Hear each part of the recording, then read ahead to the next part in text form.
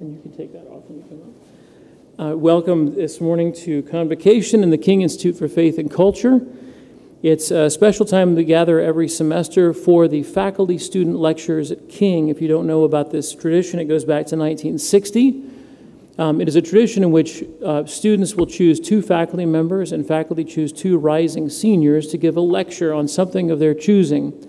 And these have been a really wonderful selection of topics, from academic topics, things that people are researching already, to personal experiences, from a side interest to a current event. All these sorts of things have been the subject of faculty-student lectures, and they give us a chance to see somebody in their element and telling us about something that matters to them. So we're delighted this morning to have one of our 2 faculty lecturers for 2021-22, who is David Robinson. I'm going to leave it to Dr. Pate to introduce him, and our spring faculty lecturer will be Don Hudson. We have 2 student lectures that will both be in the spring, owing to scheduling. Delighted you're here this morning, whether here in person or online. Thank you for joining us. We're going to have a little break after this until October the 13th, but we will return with Mariah Liston on October 13 and 14, and then Catherine Patterson on October the 18th. So we'll be advertising those pretty heavily and hope you can join us then. For now, though, I'm going to turn it over to Mark Pate.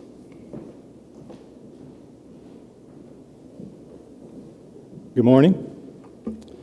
David Robinson is a native of Abingdon, Virginia, and received his B.S. in accounting from Virginia Tech, his Juris Doctorate from George Mason University School of Law, and his Master of Laws in Tax from New York University School of Law. David has professional experience working as an associate in an accounting firm, as a corporate attorney with national law firms, and as in-house counsel for a publicly traded pharmaceutical company.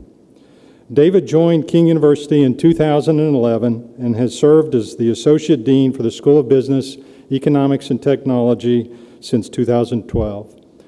David loves teaching our students at King, and he is a tremendous colleague. David is married to Crystal and father to Luke and Emily. Join me in welcoming David Robinson.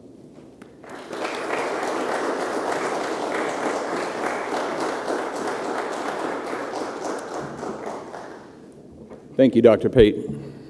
I appreciate your kind words. First, I would like to say that it is truly a blessing to be here today. It is an honor to participate in the Faculty Student Lecture Series, so thank you for this opportunity. My parents raised me in the small town of Abingdon, Virginia, which is not too far from here. In fact, the home in which I grew up is exactly 15.4 miles from King University. However, the journey I have taken has covered many more miles, and I am going to share some of my experiences with you today. This is my 11th year at King, and I am proud to be a part of the King community. I am a firm believer that the people with whom we surround ourselves have a profound effect on who we are and who we become. I love the phrase, "A rising tide lifts all boats." I believe community matters. As you will hear, I have a lot of professional experience. However, being a member of the King faculty is the most rewarding and enjoyable part of my career. Many of you know that I teach law courses in the School of Business. However, my favorite course to teach is King 4000, Christian Faith and Social Responsibility. King 4000 is a senior level seminar where we discuss many things about life following graduation, including the question, what does it mean to lead a meaningful life? Truly, this is a complicated question. Many relate it to the idea of vocation, a term originating from the Latin word vocare, which means to call. Over the years, many noted scholars and writers have addressed the concept of vocation. David Brooks, a columnist for the New York Times and regular contributor for NPR, has written that we do not find vocation by asking what we want from life. Instead, we find vocation by considering what life is asking of us. To me, this view captures the essence of the famous quote from Frederick Buechner. The place God calls you to is the place where your deep gladness and the world's deep hunger meet. In King 4000, we consider the idea of vocation along with many other questions, such as to whom we should listen when we consider issues regarding career and life. For me, it is not a single voice to which I have listened, but rather a collection of voices from family, mentors, and colleagues, all of which have shaped the person I am today. Now for the audience participation part of my discussion. I say this in my class, it's always a dialogue, not a monologue, and I see no reason this should be different. When you started college, how many of you knew what you wanted to do for the rest of your life? Show of hands, if you knew exactly what you wanted to do when you started college. Okay, I see a few hands. Fantastic, right? Congratulations to you. It's great to have such direction early in your college experience. Conversely, how many had no idea? Show of hands. I can put my hand way up for this one, right? I was uncertain entering college. And as you'll hear, I changed my mind a few times. We can change decisions regarding career. Many so-called experts recommend we listen to our inner voice to find our calling. It took some time for me to hear mine. When I was 17 years old, I started my freshman year at Virginia Tech as an engineering student. Why was I an engineering student? Well, to be honest, I'm not entirely sure. I excelled at math and science, and I always expected to attend Virginia Tech. My high school counselor advised me that I had all the skills of a successful engineer. Placement tests in high school directed me to engineering. Who was I to ignore such wisdom? It seemed like the logical choice. It did not matter that I knew little about engineering or what kind of career I would have. As a first-generation college student, I did not know to ask such important questions. The first major obstacle I encountered in engineering was 5-hour calculus.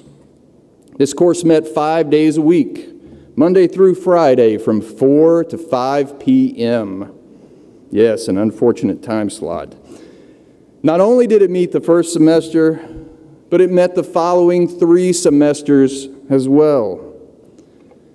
No offense to the math department, but I knew after about a month of 5-hour calculus from 4 to 5 in the afternoon, I made a mistake.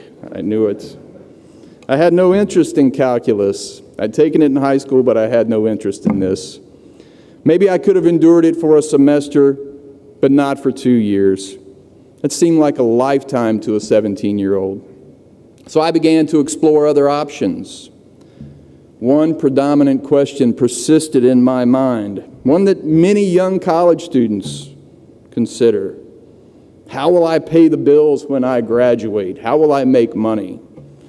Ultimately, this deep question led me to the business school, specifically accounting. I learned that accountants were in high demand. I was good with numbers. It seemed like a good fit. It made sense to me. So I studied business and accounting for the next 3 years. I graduated, passed the CPA exam, and started my professional career working with a public accounting firm. Let me warn you that the working world is a much different experience than life as a college student. Your responsibilities increase. You have work pressure. You have more bills to pay. There are more demands on your time. While working late one evening, A partner in the accounting firm relayed a story to me. He told me that his son in kindergarten drew a family picture as part of a class assignment. In the picture, he included his house, his mom, his brother, and his dog. The teacher asked his son, "Where's your dad?" The boy replied, "He's at work." The partner laughed and shook his head, relating this story to me. "I guess I work too much," he said. This is just an example of one of those voices I heard along the way. After a year or so, I started to get restless as an accountant. No offense to accountants, I was one, right? Fortunately, an opportunity to work on a tax fraud case arose. I was responsible for the numbers, while an attorney was responsible for the argument and the negotiations with the IRS. The attorney's role was more interesting to me. It seemed like a better way to make a living. Although I'd never thought of it before, on the spur of the moment, I decided to attend law school. This may sound crazy, but law school was great. I found it interesting, even though I read more each semester than I read my entire undergraduate career. It was different in that respect, but I enjoyed those 3 years. In fact, it was so enjoyable that I decided to attend New York University and seek a graduate law degree.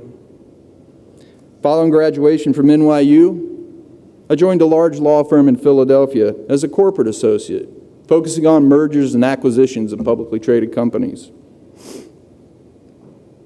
Working for a big law firm has its ups and downs. I enjoyed the type of work I was doing. I learned a lot, but it was hard work, and I mean hard work.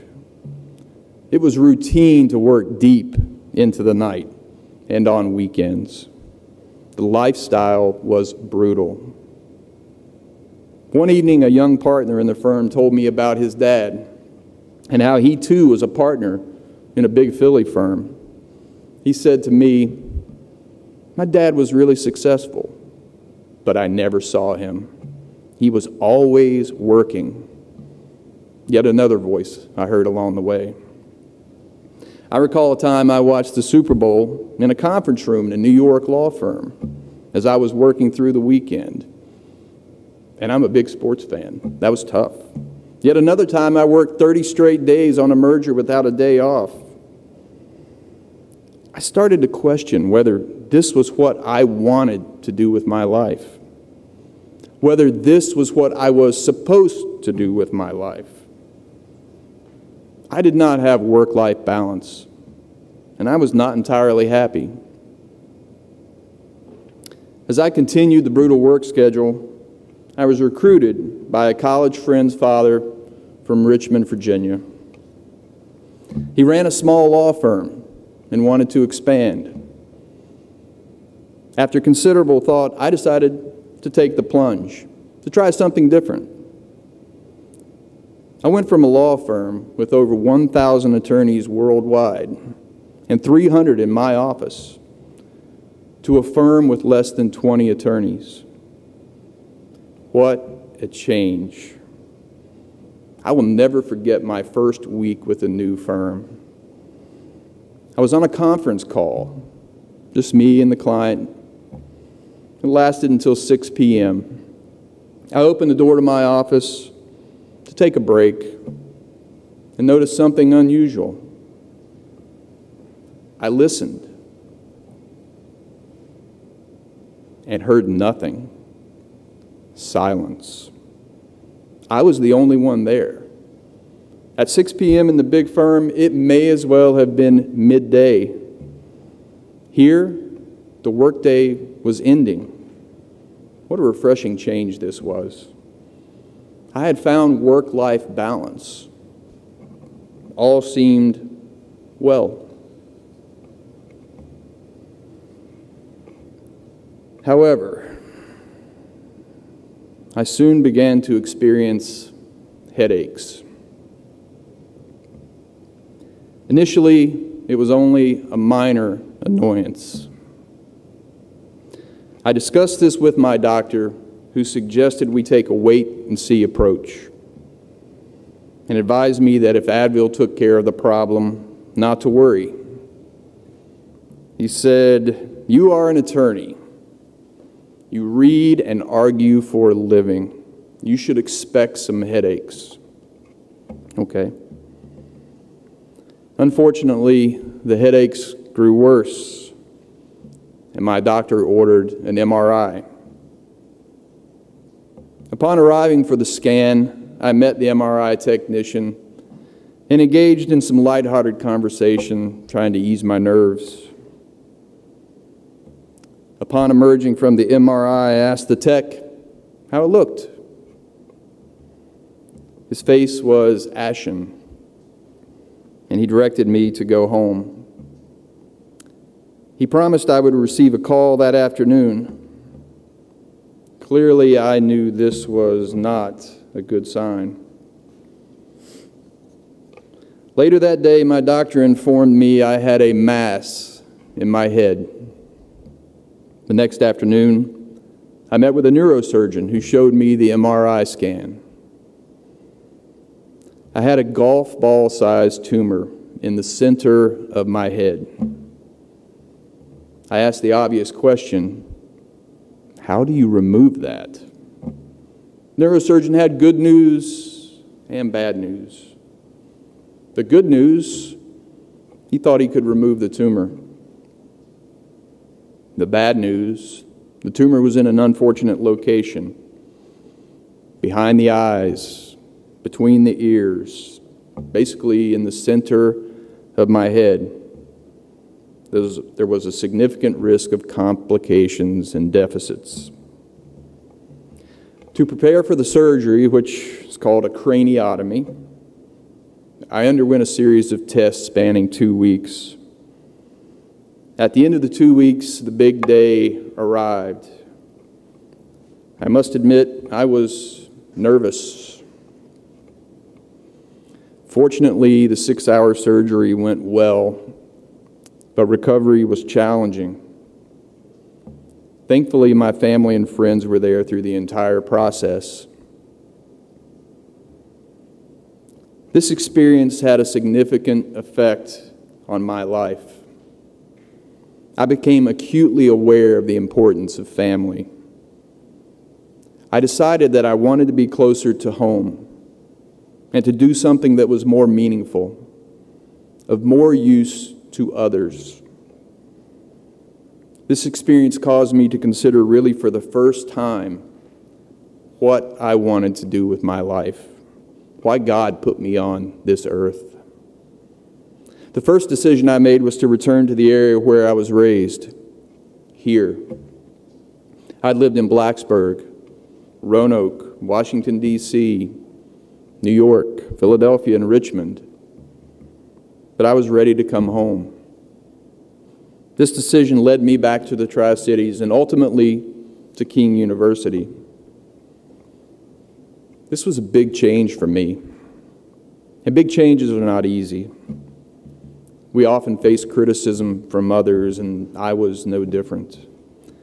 Many friends and colleagues were critical of my choice to stop practicing law and start teaching. However, I was confident in my decision. I remember interviewing with the head partner of a law firm during my recruiting days at NYU. He told me that each Sunday night, he looks in the mirror, and when the time comes that he cannot wait to get back to the office on Monday morning, he will then know it is time to find something else to do. As a young law student, I thought he was crazy. However, I now understand. I love teaching, and I am always excited about going to class. I believe this is what I was meant to do, what I was called to do, my vocation. As a corporate attorney, I did not feel I was making a difference. I feel that I am now. I believe my experiences, good and bad, prepared me to be an effective teacher. I hope I am making a positive contribution to King and to our community. I encourage you not to feel bad if you don't know what you want to do with the rest of your life. It takes some of us longer than others to find our true calling. I had no idea what was in store for me when I was 17 and leaving home for college. I encourage you to embrace the opportunities that you will have. I believe your experiences will shape you and serve as a foundation for whatever you are called to do. I want to close with a quote from a final paper submitted by a senior in last year's King 4000 class. As I look forward, what I value most about my King education are the friends I've made and the people I have met along the way. Of course, I value my King education, but nothing will ever compare to the friendships and memories that were made at King University. King is a strong learning community, one of which I am blessed to be a part. I wish you well and thank you for this opportunity.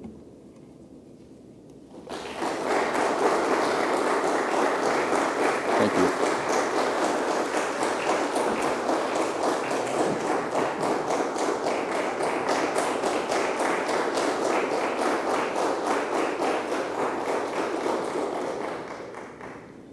Thank you, David, for those inspirational words and for sharing your story with us, and thank you for being part of the King University community. You're dismissed. Have a great day. Oh, revise that. Make it a great day. Take care.